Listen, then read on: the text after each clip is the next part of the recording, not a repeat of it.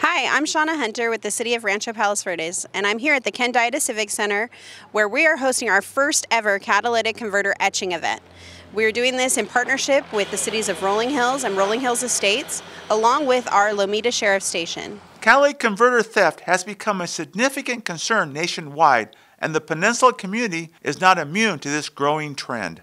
Thieves target catalytic converters due to their valuable precious metals and ease of theft. We are here doing an etching event in the city of Rancho Palos Verdes. We are etching catalytic converters to prevent the theft of catalytic converters.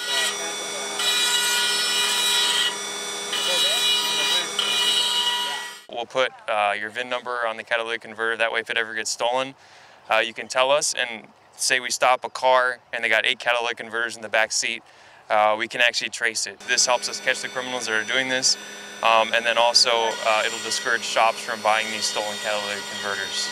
Events like these are aimed at safeguarding your vehicle and deterring catalytic converter theft, which can be costly to repair.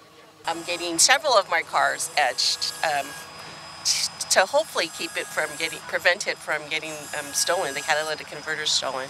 We've already had one stolen on one of our cars, and it's a big hassle, unfortunately. A replacement catalytic converter can cost you hundreds of dollars in both parts and labor.